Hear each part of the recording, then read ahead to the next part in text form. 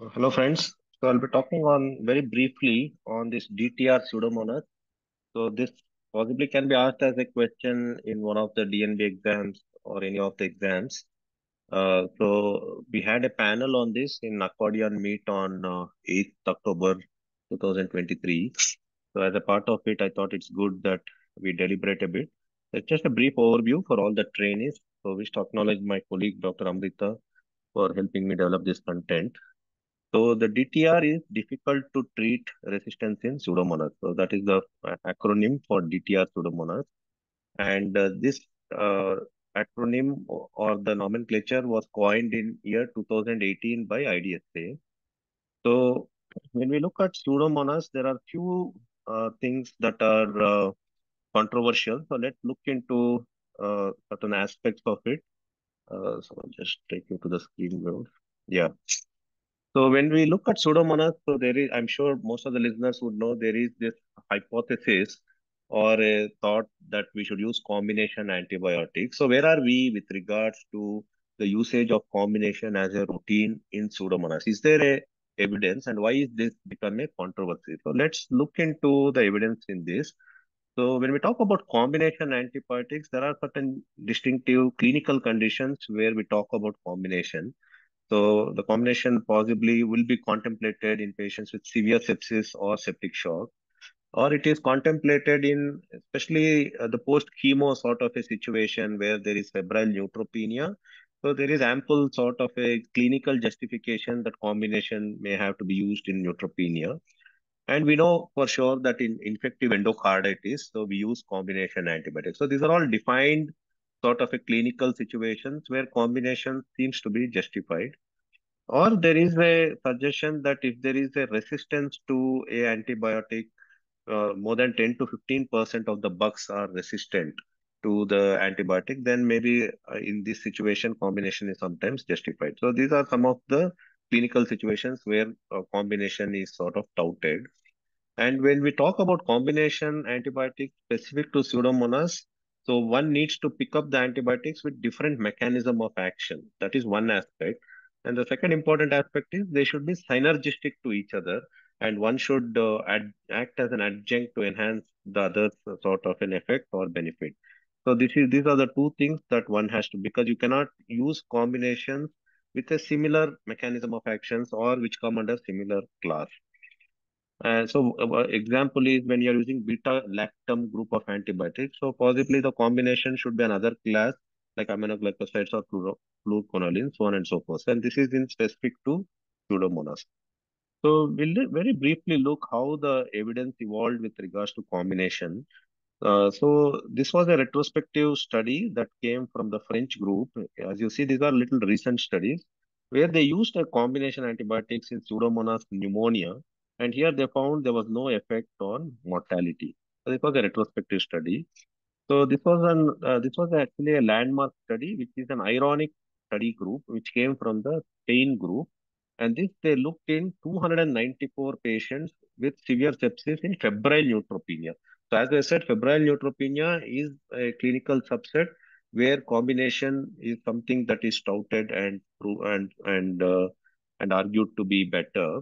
So here the appropriate combination did show improved survival. So this is an ironic study, which is a recently conducted landmark study, which is come in 2022, as you see. It did show in patients who are immunocompromised with febrile neutropenia, appropriate combination, especially in patients who come with severe sepsis, did show improved survival, and adjusted hazard ratio was 0.46, and this attained statistical significance. So it did show improved survival in this situation. Then there were two sets of meta-analysis done by Israeli group, specifically looking at subgroup of Pseudomonas also. Possibly this is the largest meta-analysis published, which is 64 randomized controlled trials in 7,500 immunocompromised patients, where combination treatment did not show any benefit. And they did look at the subgroup of Pseudomonas also, and there also they did not see any benefit in this particular meta-analysis that came. And the same authors, the same Israeli group, then embarked on another meta-analysis. So this meta-analysis took only randomized controlled trials, They embarked on taking two randomized controlled trials with 15 observational studies. Again, they showed in immunocompromised patients, combination treatment overall did not show any benefit. But here, in this particular meta-analysis, which came a year after the one done before, in Pseudomonas subgroup, there was a mortality benefit. So odds ratio was 0.5 and it attained statistical significance. So this is the current evidence we have with regards to Pseudomonas. As I said, in febrile neutropenia, if you have to go with a sort of an observational study, it appears that in Pseudomonas combination antibiotics does seem to have benefit in patients with immunocompromised and neutropenia. And if you have to subscribe to this Spain study, ironic, which is the most recent, even their appropriate combination showed improved survival. So this is the sort of evidence that we can subscribe to at this point of time, and these are all the recent studies that I've cited. So now going to what do we understand by DTR? So when we talk about resistance, so gone are the days we were using the nomenclature MDR, XDR, which every trainee needs to know. But now the whole resistance is based on the enzyme classification and the gene representing this enzymatic production, which confers to the resistance because of the molecular diagnostics that is being increasingly adopted to treat these infections. So when we talk about the resistance, we can broadly put into these four categories with regards to beta lactamase. So the simple sort of a resistance is conferred by beta lactamases, which all of us deal with day in and day out. The second one is extended spectrum. So this particular thing we call it as OSBL, also ordinary spectrum beta lactamase, OSBL. Then we have this distinct group called ESBLs, which is extended spectrum beta lactamases. In this, we have two classes, class A and class D, and they belong to serine group. And then we have another category called AMP-C, and this belongs to class C. So it's easy to remember. A and D are the ones which are commonly troublous. C is AMP-C, and group B is MBL, metallobeta-lactamase, which I'll show you. So AMP-C is class C. And then you have a fourth one, which is most dreaded and most intensivists deal with this problem currently, carbapenemase. So this is like a monster. So we all started with understanding the resistance of beta-lactamase, which evolved into ESBL. Then we had AMC. Now we have moved to carbapenemase. And carbapenemase also divide into two major groups, which is serine and metallobeta-lactamases. In serine, again, you have class A and class D. A is you have KPC. So class A and class D. A, you have KPC. Class D, you have OXA 48. I'm sure all of you have heard this sort of a genetic representation of these enzymes. And metallobeta-lactamase, we have class B. Class B is only metallobeta-lactamases, where we have VIM, IMP, and NDM. So I'm sure all of you have heard of New Delhi metallobeta-lactamases that come under class B of carbapenemase. So this is the way we look at the classification of resistance. But the easiest one, which we tend to use in our day-to-day practice is whether it's MDR and XDR, and all trainees need to know what is MDR. So the CDC or IDSA definition of MDR is where there is resistance to at least one antibiotic in more than or equal to three classes. So the word you need to remember is at least one antibiotic is resistant to more than three classes, more than or equal to three classes of antibiotics. XTR is resistance to at least one in all classes of antibiotics, except it may spare less than or equal to two classes of antibiotics. So that's the difference. So these are the cruder ways of talking about resistance, but now we have moved forward with increasing adoption of molecular diagnostics. We talk about resistance based on this classification, or whether it's ESBL, whether it's AMC, whether it's carbapenemase, and in carbapenemase, whether it is serine, metallobeta-lactamase, and in serine, whether it's class A, class B, class C. If it is class C, it's only AMC. If it is class D, it is NDM, BIM, and IM. So this I'm sure many of you must have been hearing all this, but keep this image in your mind. And this is the way we look at the resistance patterns. And if you do BioFire or any of the molecular diagnostics, it will tell you whether it is KPC, whether it's OCTA48, so on and so forth. So now we'll talk about difficulty to treat resistance in Pseudomonas. Why is this nomenclature come out in Pseudomonas for specific? Because this word difficult to treat resistance was coined in 2018 because of unique ability of the Pseudomonas to develop resistance in a multimodal way. So Pseudomonas develops resistance in a multimodal way. So schematically, I have just represented, if you remember this figure, these are the ways it develops resistance.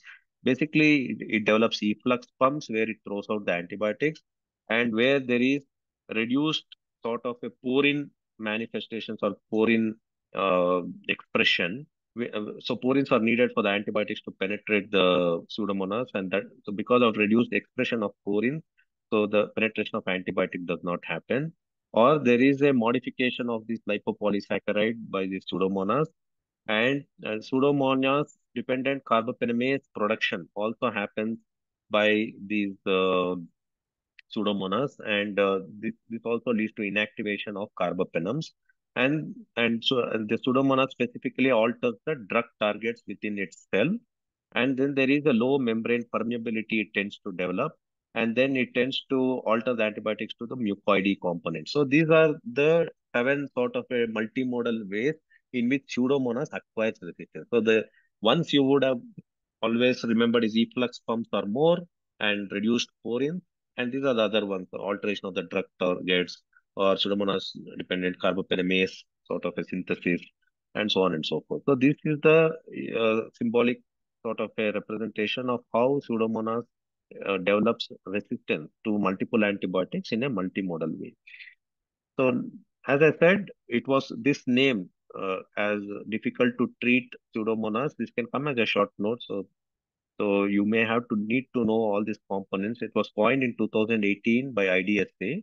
And what is the definition of DTR? DTR is resistance to, it is a specific word used when there is a resistance of Pseudomonas to beta lactams, and it is resistant to aminoglycosides or fluoroquinolines, and it is resistant to carbapenems. So you could pretty much call it as XDR. So PDR I didn't mention because it is quite intuitive, pan drug resistance, is resistant to all antibiotics. So basically the MDR, XDR, which you use interchangeably, you could use it for this also, but this is a specific term where you have resistance to carbapenems, beta-lactamase, and aminoglycosides and fluoroquinolones. So all these three important groups, there is a resistance. So you could use any of these words interchangeably for this.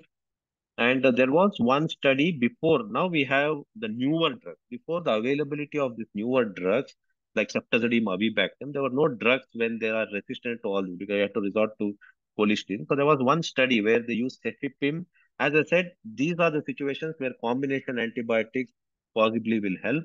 So they did one study where, as you see, it came in 2001, where they used cefepime plus amikacin, and survival was 69% for these XTR pseudomonas. So IDSA defines that if you identify DTR pseudomonas, one needs to categorize it into UTI, urinary tract infections, and non-UTI, and the choice of drugs should be determined based on this. So here, why DTR pseudomonas is important is the choice of drugs that are available to treat DTR at this point of time are very few, because once you take out carbapenem, aminoglycoside, fluoroquinolone, betalam, there's hardly any antibiotics that you have in your armamentarium. So there's only one possible at this point of time. All of you are aware, which is effective is ceftazidime, avibactam. And so the drugs of choice for treating DTR, there is more emphasis on using the newer cephalosporins as compared to carbapenems when you are dealing with DTR pseudomonas. So ceftazidime, avibactam is the drug that is currently available, which you could use for DTR. And there is a new study also that is come looking at its efficacy, which I'll show in the next slide. The newer antibiotic, which every trainee need to be aware, and possibly these antibiotics will make their way to India, is ceftolozane tazobactam. So this is also effective, and it is recommended against DTR pseudomonas. And imipenem elastin relibactam. So imipenem relibactam, this is also unavailable in India. So it is available in US. So this will also possibly make its way. And this is also one of the drug of choice. And this is a magic drug, cefiderocol.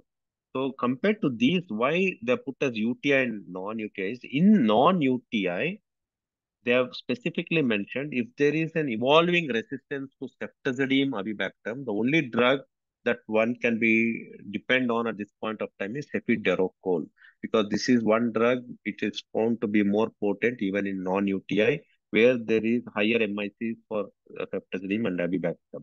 So these are the newer drugs which you all should keep in mind, because these are the only choices which are available as a first choice. If suppose for some reason you are not able to use any of these, then the second choice, which every of my listener in India is very familiar, is the colistin, polymyxin and colistin. So second choice will be combination of polymyxin or colistin, because obviously you cannot use polymyxin for UTI. If it is UTI, you have to use colistin. If it is non-UTI, you can think of polymyxin. Need to be combined with aminoglycoside is the suggestion or recommendation from the IDSI, and the other drug that you have in your armamentarium is phosphomycin. So these are the choices if you do not have availability of this first group of drugs. So, and with regards to what is the evidence of effectiveness of ceftazidime avibactam against DTR? So, this is this study which has come from US group, ERASE PA study for all the trainees, because this is the most recent study came published in 2021, where they have looked specifically at carbapenemase resistant enterobacteria pseudomonas. And they've used ceftazidime avibactam as a drug of choice, and it was found to be 72% effective, and the bugs were susceptible to 72% of the time. So it showed that ceftazidime avibactam is still a good drug at this point of time in our country for DTR pseudomonas. So that's about the DTR. So very brief oversight or overview on this particular topic, and this is a good topic that one should keep in back of mind. And the newer antibiotics that you can take home as a message is ceftazidime avibactam, which are all aware, imipenem, relibactam, ceftriaxone, and ceftriaxone, tazobactam. So these are the newer drugs. The second choice would be colistin, along with aminoglycosides, and phosphomycin as a salvage drug.